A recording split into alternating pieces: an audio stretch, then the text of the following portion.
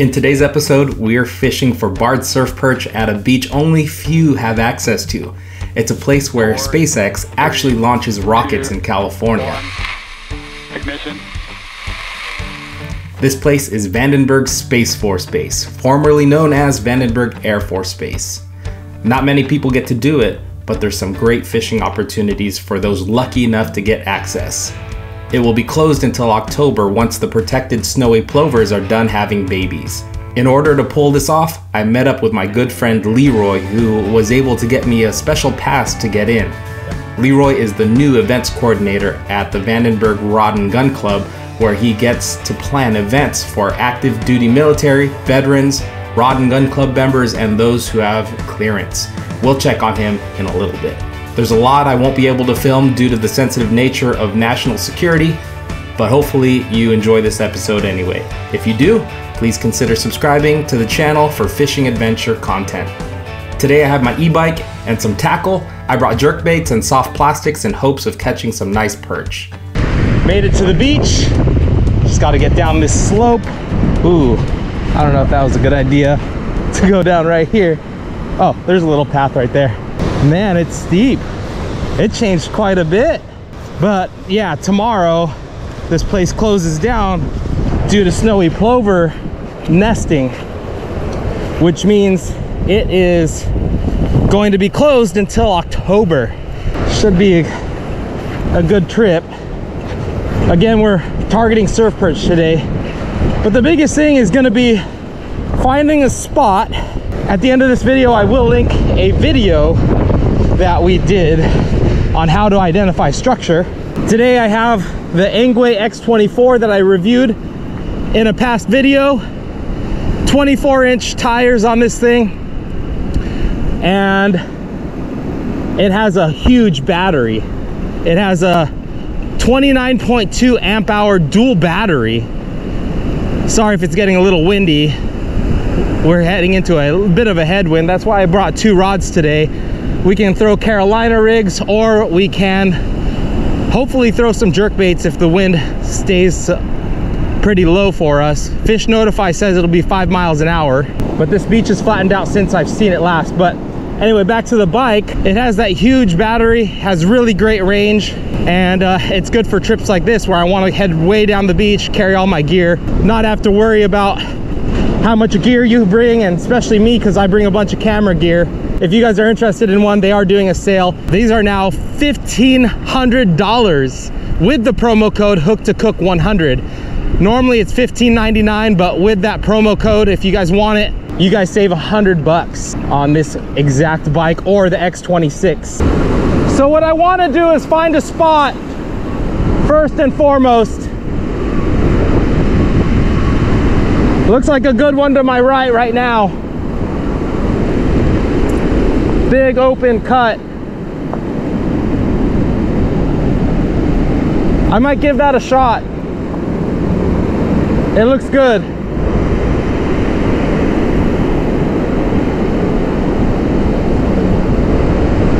But I'm gonna go ahead and cross this river. Doesn't look too bad. Just to be safe, no, I think I could ride over it. I was saying maybe just to be safe, I should just walk it across, but it's super easy. Look at that. All right, cool. I'm just gonna check out the beach farther down and see if there's anything really good. If not, I could always circle back and hit that spot that we just saw. That spot's looking good too. Sandbar, and a cut right in the middle. I like it. I did an about face because I see this nice flat area and I see a cut coming into this deeper water right here. I think that's a really cool spot to start throwing a jerk bait real quick. See if there's anybody home. Let's start with this. Start with the Battlestar. It's a little windier than I would like, but hopefully these fish are in tight. If not, just run to my backpack and grab my Carolina rig, give this hole another shot. But the wind is blowing that way, so I'll stay on this side of the hole where there's this sandbar right in front. Current's looking good. Let's see if anybody's home. Yep, I am not getting much casting distance, but I'm getting far enough to where I'm pretty deep in that pocket. So I'll be able to work the edge of the pocket, see if these things are feeding in shallow. Currently almost 10 o'clock, so that gives us about 3 hours till high tide. This pocket's going to continue to fill up, which is nice. Yeah, that wind's really pulling my line. Well, first spot's not always a hit. I should have got bit by now. I covered the hot zone. Let's keep looking. All right, I think I found the next pocket I want to hit, but I do want to look at it for a little while. So far it looks good. Yeah, nothing's breaking right there, right in the middle, so I'm gonna give that a shot. See if anybody's home.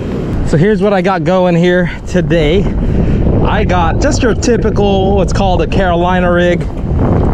I'm using a little bit heavier line because I am using it as a double rig. Normally you just have one bait at the end of your line right here, but about halfway up my 5-foot leader, there's a dropper loop. And if you don't know how to tie a dropper loop, I will leave a link to a short that I did, and it's essentially the same thing, just a lot smaller than I did in that example. But got a couple little grubs tied on this size 2 hook. We'll throw this around a little bit just again because of the wind, and see if I can't start getting some fish already.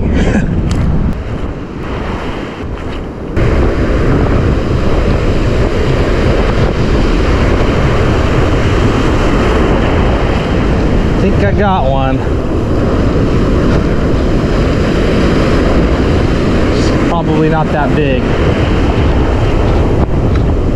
Yep. There it is, guys. Barred surf perch. This is what you'll find here, Vandenberg. The bait that it ate is actually a newer bait. It's known as the crawdad. It's a little male. Little male. Okay. Found one of them. There might be more. These fish definitely school. Looking for bigger ones today. This wind makes it really hard to detect bites because it's blowing the braid. But I just got another bite. There you go. There's a fish. Yeah, I think I found a pocket of them.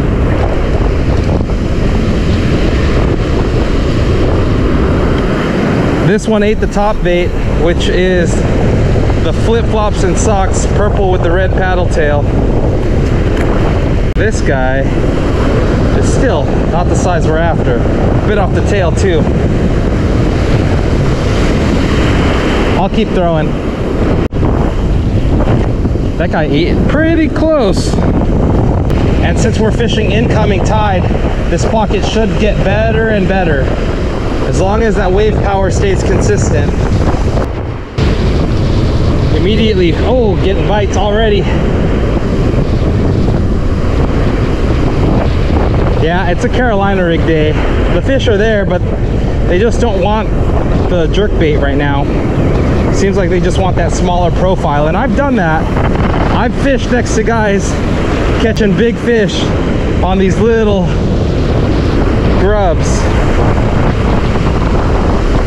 I had a bigger hit before this fish stuck, so I think there's bigger ones in there.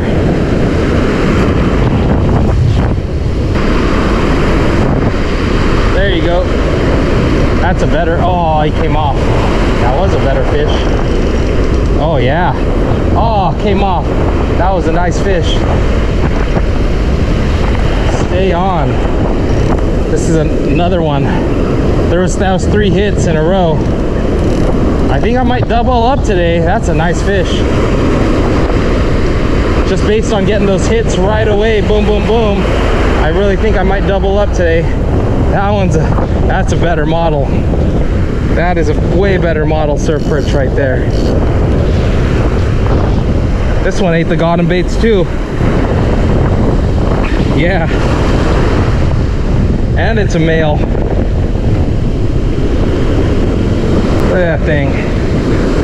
That's a nice chunker. I'd say about 13 inches or so.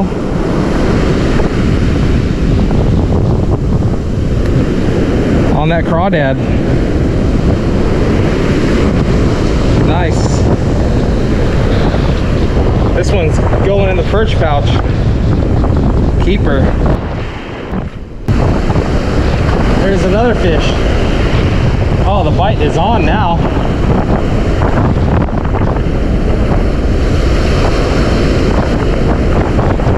It's good to feel a little bit of weight.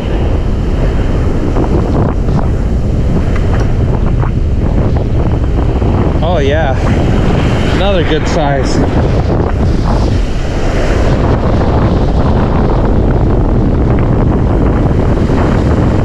Another one on the bottom bait. Same one too from the beginning. I haven't had to switch. These appendages stay on really well. Another one. Also a male. Got a little guy on.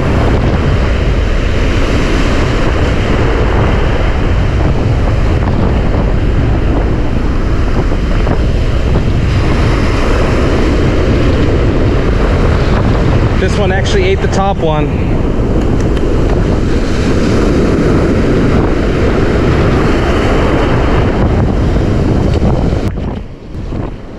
With this wave power, I am getting tangled a bit more.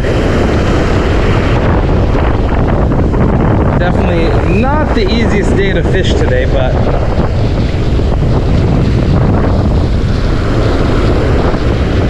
it's all right.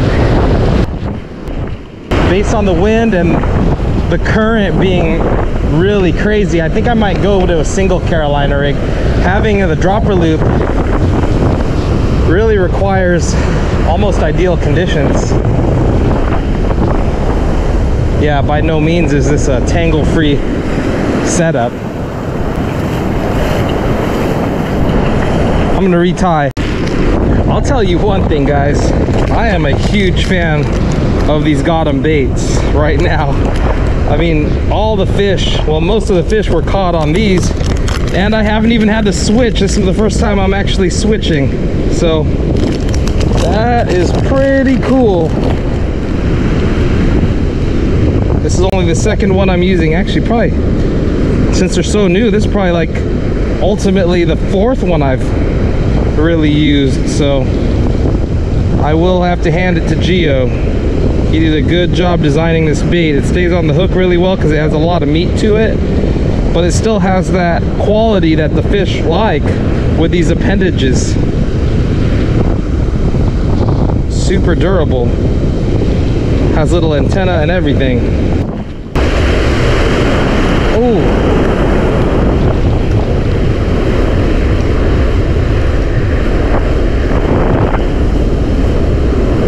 Well, I had a fish. Yeah, still on. Small one.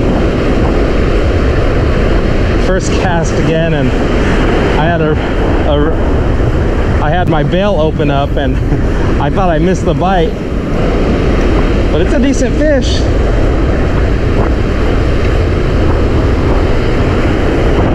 Man, he wanted that bait. First cast. Oh man, gotta break out the forceps for this one. If my bail didn't open, I don't think he would have had the chance to swallow it. Oh, he's not gonna make it. He ate it too good.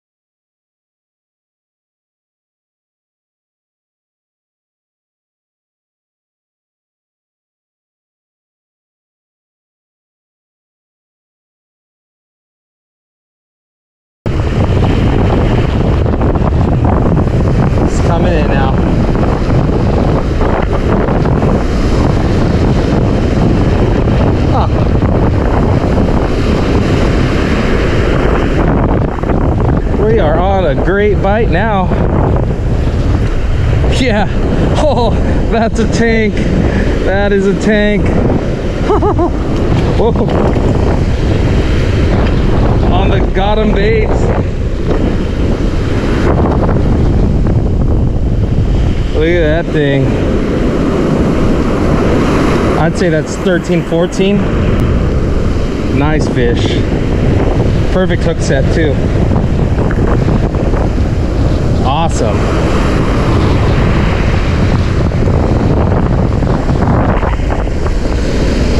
Took a little bit of work to find these fish, but we found them.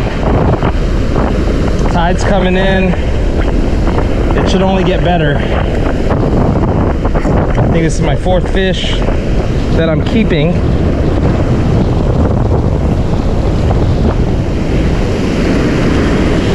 They like this bait.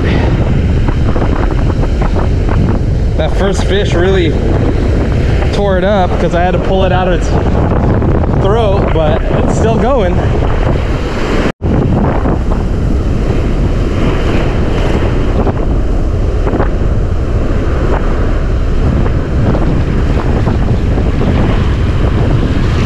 There's another one. Oh, that's good.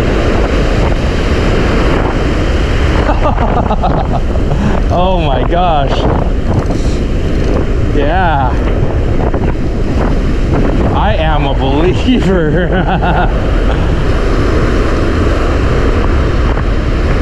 I got like, this is my 5th fish. And I'm only on my 2nd grub and they're good fish. Holy crap. Look at that monster. Another good one.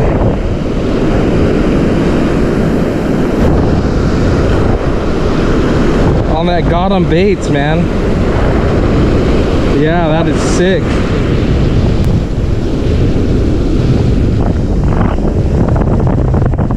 With the size 2 hook, it's hooking them really nice, especially these size fish.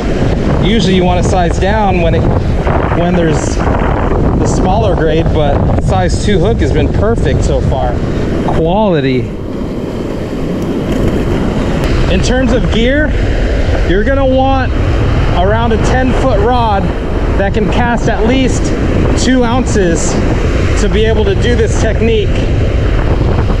The lighter the rod, the better. Oh, nice. And I do prefer a 3 or 4,000 size reel. And I do recommend 20-pound braid to 30-pound braid if it's gonna be a setup that you're gonna cast the Carolina rig or the jerk bait. And then for the leader, I am using a 25-pound leader.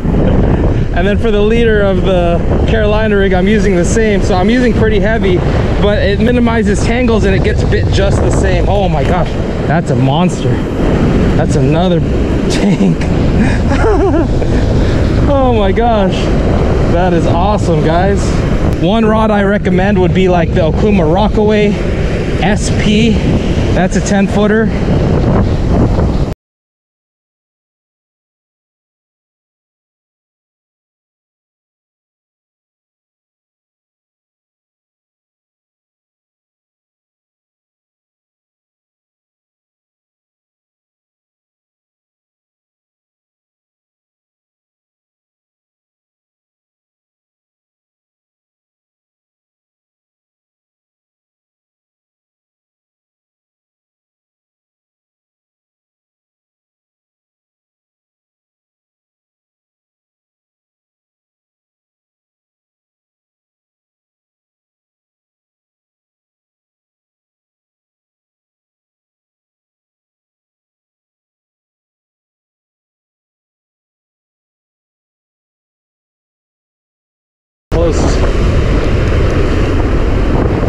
Also, one of the beauties of this got 'em baits is it doesn't seem like you need to thread it on perfectly straight like any other paddle tail for it to swim correctly. Even if the hook is coming out of the side of the bait, I'm still getting bit on it. I think it's just that profile. It looks like just a perfect little nugget with some appendages going. There's another fish.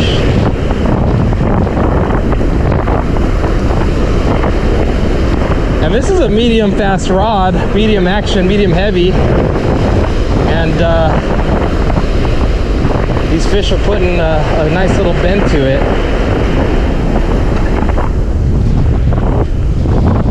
This one's not a keeper today, but it just goes to show that they'll eat a large enough bait that'll fit in its mouth.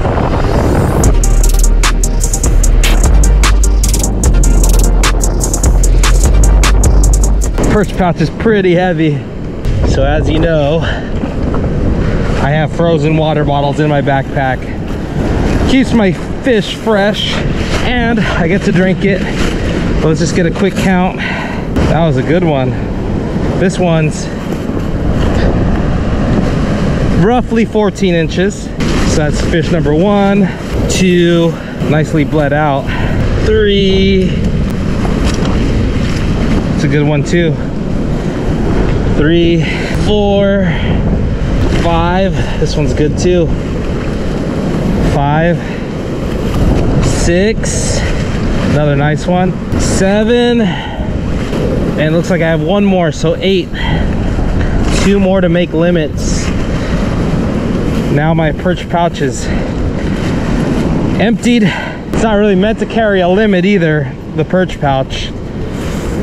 It's meant to just mainly keep you in the spot, let you catch 5 or 6 fish and then move on. So this is actually a lot for the perch pouch, but I think as long as you're comfortable wearing it and having the weight on your waist, you're good enough. But I'm gonna have a drink of my water and catch my final 2 fish. But it hasn't been an easy day fishing just due to the wind. Super windy. Even casting the Carolina rig, I can feel my line in mid-air going with the wind.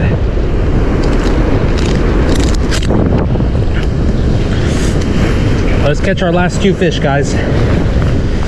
Might as well.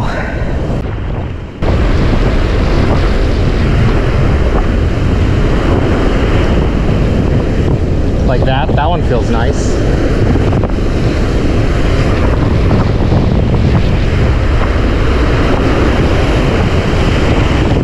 Nice, sir. Yep. That'll keep.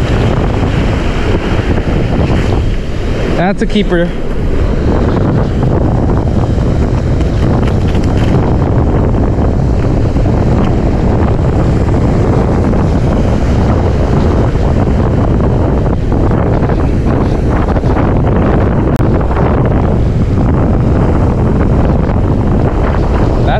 That's the bait of the day right there. The Gotham baits. Crawfish. It's durable and the fish love it.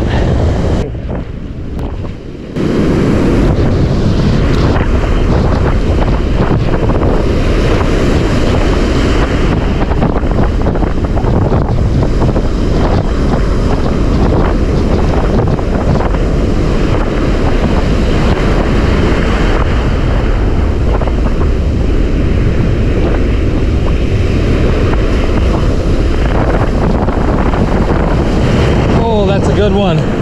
That's a good one. Stay on. Stay on. This would be the perfect 10th fish.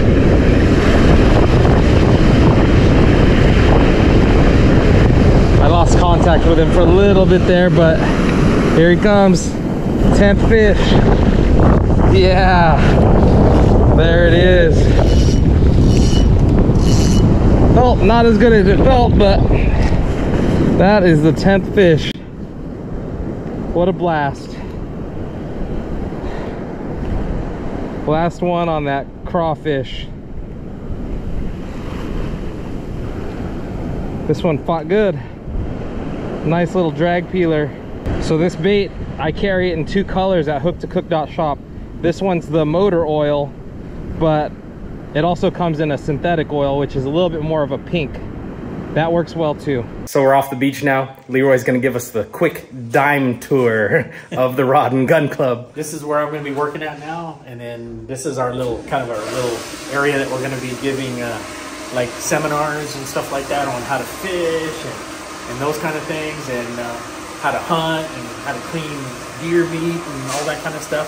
But it's in progress right now. We'll have smart TV. You know, this pool table will be pushed to the side, of course, because we need a pool table. But yeah, our plan is to just bust this wide open. So if you have base access and you can get out here, you can sign up for some of these, you know, these programs and come out here and fish with us and that thing. My whole thing and Edward's thing is to educate people. And that's what we're gonna do. So as soon as we get it all set up, which is gonna be soon, we'll get it going. Leroy, thank you. Oh, you're welcome, man. Anytime. Appreciate it. Without you, I couldn't have enjoyed this day. Got the fish. That's the important part. Yeah, got the fish. The fish delivered. On the last day that this place is open, well, that place, that beach that I fished, right, that section of that beach tomorrow forward until October is closed off. So that was the big reason I really wanted to hit this place. Are gonna just sit for 6 months, 7 months, just getting fatter and bigger for us to hit it in October. Yeah, that's gonna be good. But stay tuned, guys. If you are interested in this, the Rod and Gun Club, if you can get here, there will be a calendar where they will put on different events that I get to be involved in, because Leroy is a good buddy of mine and I want to help him succeed. So, and that entails helping you guys succeed out here. But with that said, I will leave links to everything I talked about in the description. But if you guys want to check out the episode where I talk about the rigs and things like that, I'll leave a link right over here. How to read the surf and how I found the spot that I fished today, I'll leave that there as well. But guys, we'll catch you on the next one. Limit in the bag. 23 miles an hour.